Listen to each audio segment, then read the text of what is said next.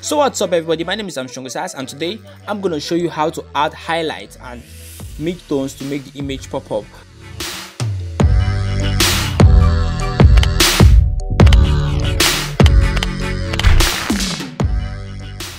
This is an image I've been working on before. The name of the celebrity is Tasha, and we've done the smudge, we've done a whole lot of things on the picture. Now I'm just going to add highlights and midtones and make the image pop up.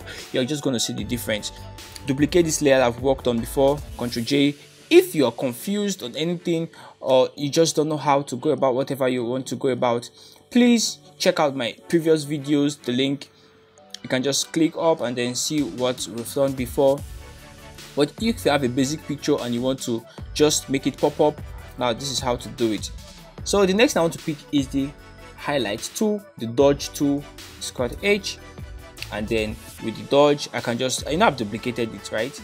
And I'll just make it 20. The first thing I want to do is add this mid-tone, and don't make it too shouty. Just add a little mid, just paint over here, give her this nice Barbie look, So when you just paint it, just make sure you are not overdoing it, just little. When I started initially, I was always painting, I was just making it look so ridiculous. So but it's not always nice like that. Probably just take a little step backward and learn human anatomy. It will help you a whole lot in doing what you want to do. Now with this, I can click on the shirt layer tool to add the little highlight. Add this little highlight here too. I want to give it a false shade. So how do I give it a false shade? It's just by basically creating false light and some other things like that. We are not really artists. We are trying to just depict how you can get something awesome done. Now the next thing I want to go to is to use the bond tool. The bond tool is with this dodge. I custom made mine and you can just come to the bond tool, click on this layer. Remember, everything we are working on, the colors and everything, they are on top of this main layer. So working on it under here, can increase it. Remember to arrange your layers like this. On your layer here, this right side, you would notice this color is on top of this place, and I have this soft light. The hair layer is on top of this place, the brow and some other things, so that everything you're working on will be under. Now if I take off this color and I paint it or something like that, it's not going to be uniform. But then when I add this place and paint it, you see it's blending into it. So hence we need to add a color layer. So I can just block this out a little bit, add the shadows where I want it. It just gives you this artistic feel, right? You have a full control. That was why, if you saw our previous video on how to oil paint, now that was what we talked about reducing the highlight and shadows, so that you have a complete control over the picture you are doing. Now it may look very tedious, but I learned that to get the best things done, you have to use the best processes. So I didn't duplicate this before. Okay, now with the bond, I can just easily bond all these places to just basically give it the feel I want. And just remember that I'm not doing a whole lot, just a little bit, one step at a time, one day at a time. And I can just come here, choose the pen tool, come to this place. I want to give something really definite. So the pen tool, I can just go to this place that the mouth is, and come here, form a shape of the lips that I want, and press O, enter. And with that, I don't want to make it too much. When you overdo it, it just becomes very weird and unrealistic. So I'm just going to pretty much increase the speed a little bit, so you just basically see what I'm doing, and then know how to tweak yours and work on what you want to work on.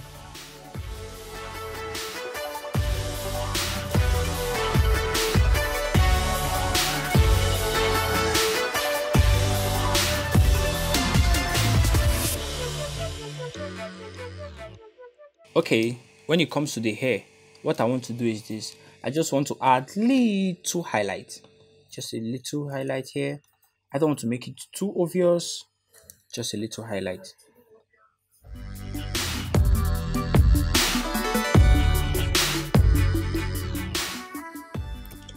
While adding the highlight, you can still add the bond tool to just burn it up a little bit. Don't make it too much, just work on it a little bit. Just the aim is to make the picture pop up and to make it look catchy. Yeah, I think that's the word, catchy. But by the way, I hope if you like this video, kindly leave a like, and please make sure you subscribe for more videos to come on live tweaks. So just basically learn how, or probably take out time to look at Walt Disney characters and then try to make something like that done. The fact that you're not a real artist doesn't mean you don't imagine and you cannot create. Everybody's an artist anyway. The fact that you might not be very good with using pencils and colors and you're not Leonardo da Vinci does not mean you cannot get something really nice done. So how about we just create something like this, and this is nice. It might not look so catchy, but from here it's not bad. Now this is what we had before, this is what we have now. Now it has this catchy Barbie look to it, Barbie look to her, and it's nice. The output is getting nice already, and that is what you can also do with the shirt. I'm not so impressed with the color of the shirt, so you can just keep tweaking the shirt. I'm just going to crop out some part of the shirt. I want to focus on the face. I want the focus to be on her face, so I'm just going to do that. So I can just bring up the highlights to 40 and add this, just add this little sharp tweak to it.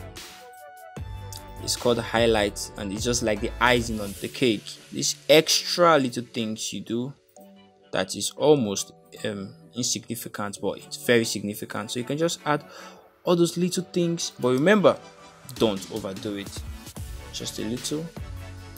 And here on top of this place, this color layer, I can just add this little with the brush too. I can add this little, I don't know what it's called, eyeshadow. I don't know what it's called really. I think I'll have to ask my sister what it's called.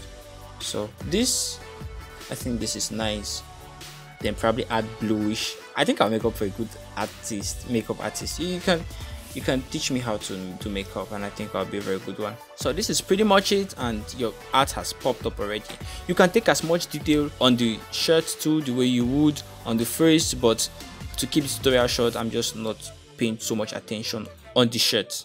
So that being said, I can just add a background. We've added a background in the previous video of how to add background. You can check it out in the link above, and this is the background we added. This is what we have now.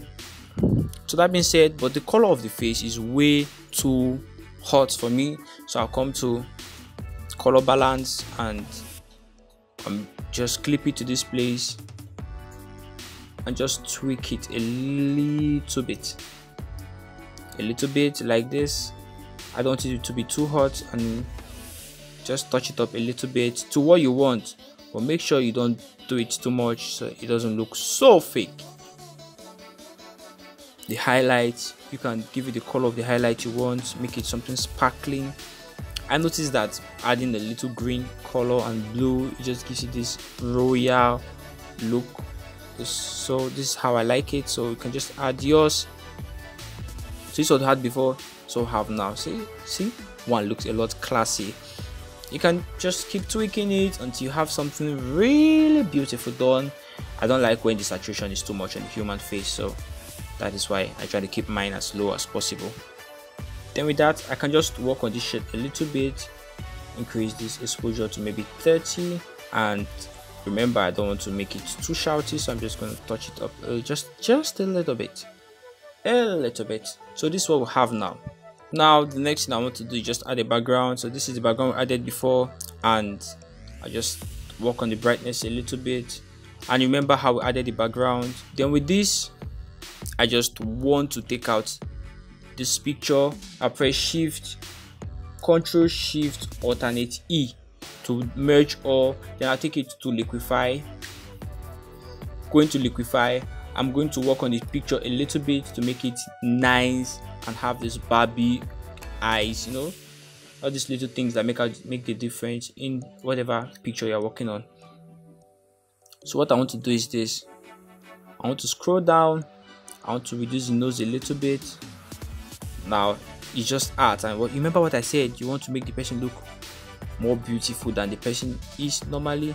And then how do you do it? You know, you want these guys to come back and be like, wow, that was awesome. Nobody pays you to make them look hideous or ugly. So with this, I'm going to make her jaw I think here is too sharp, probably because of smudging, so just gonna reduce it a little bit. And this place doesn't look real at all, so I'm just gonna remove this curve.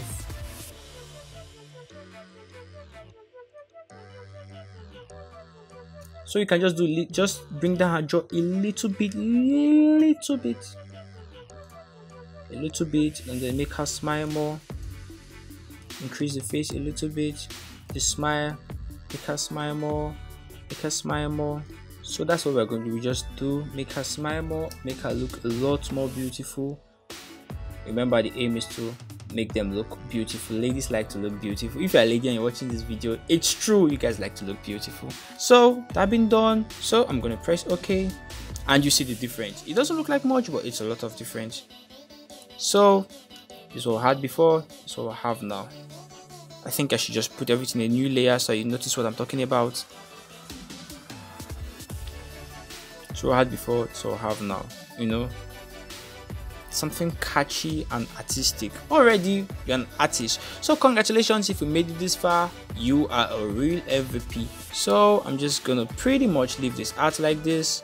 So this is Strongest signing out. Please make sure you like, hit the subscribe button, and this Barbie looks beautiful. Hit the subscribe button, like, and follow me on Instagram, on Twitter, and what have you. So I'm signing out. Bye bye.